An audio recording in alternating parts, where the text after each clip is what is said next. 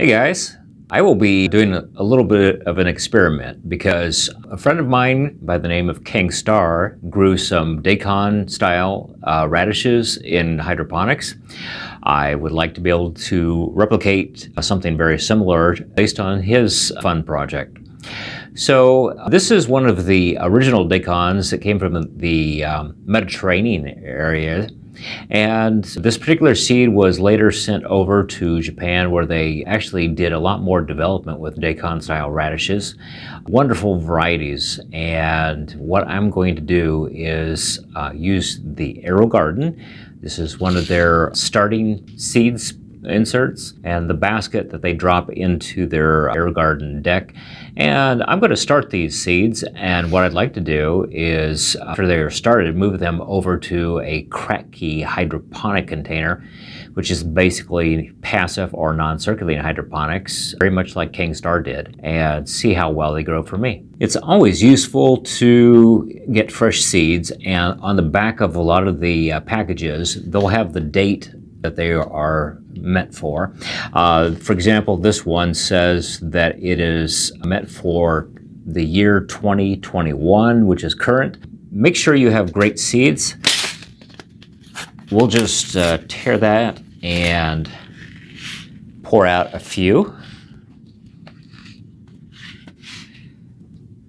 You can see how tiny those seeds are. I'm going to set them down on top of this desk.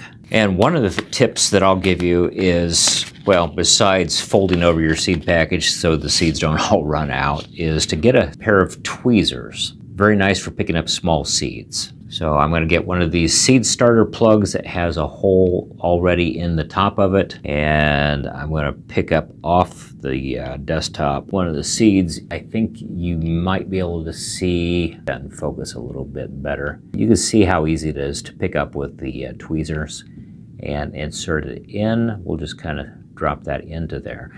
Now, these probably should all germinate, but what I'm going to do is I'm going to put 2 seeds in each of these. That way I'll have twice the chance of a good plant germinating. I'm not going to have both of those grow in there because radishes, you know, they form a big bulb. And so when those germinate, if they both do, I'm going to clip off one of the 2 and let the stronger one grow. Now, once I have that done, all I need to do is drop that into the AeroGarden basket, make sure it's down the bottom.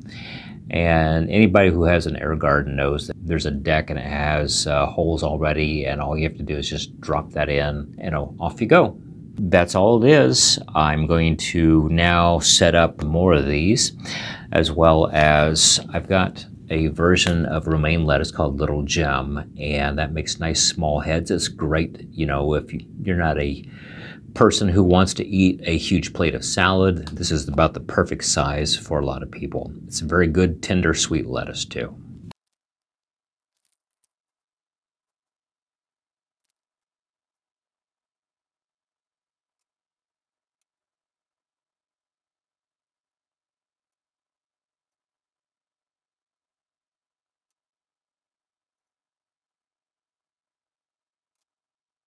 And there you have it. Very simple, and we'll see where this all goes.